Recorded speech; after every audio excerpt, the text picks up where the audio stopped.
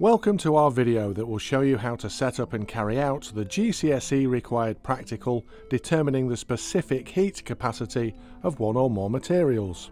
Students will look at the mass and temperature change of a block calorimeter whilst it's being heated using an immersion heater. For this experiment, we'll be using the following equipment. Calorimeter blocks. We're using brass, mild steel and aluminium. A thermometer, stopwatch, 3ml pipettes, an immersion heater, 4mm connecting leads, a bench power supply. Today we're using the Unilab Space Saver bench power unit, an ammeter, a voltmeter, a 2 decimal place balance, and a heatproof mat. Weigh the first of the calorimeter blocks on the balance and make a note of the weight in kilograms in a suitable table. You'll also need to include a column for temperature change, current from the ammeter reading, and voltage from the voltmeter. The table should look something like this. Insert the immersion heater into the larger hole in the top of the calorimeter and place the calorimeter on the heatproof mat. Connect the immersion heater and the ammeter in series with the power supply. Connect the voltmeter in parallel with the immersion heater. Your circuit should look something like this. Using a small 3ml dropping pipette, drop a couple of drops of water into the smaller hole of the calorimeter. This will help the thermal contact between the calorimeter and the thermometer. Set the power supply to 12 volts and switch on.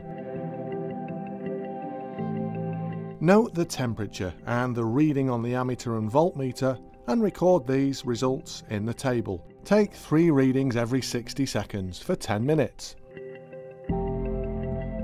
After 10 minutes, switch the power supply off. Take care not to touch the calorimeter block itself as this will be hot. The following results were obtained for a 1 kg brass calorimeter block. The readings on the ammeter and voltmeter shouldn't change, and these can be used to work out the power of the heater. The power of the heater equals current, I, multiplied by voltage, V. Once you've calculated the power of the heater, we need to calculate the work done in joules by the heater. Work done by the heater equals time, in seconds, times the power of heater, in watts. Plot a graph of temperature, degrees C, against work done, joules, and draw a line of best fit. Calculate the gradient of your graph. The gradient equals the change in temperature rise divided by the change in work done in joules. For the results we obtained, the gradient equals 43 over 16680, therefore giving you 0.002578. The specific heat capacity of the brass block is calculated using the formula 1 divided by gradient. So therefore 1 divided by 0.002578 equals 387.89 joules per kilogram. You can increase the accuracy of this experiment by insulating the calorimeter block. We hope you've enjoyed this practical advice.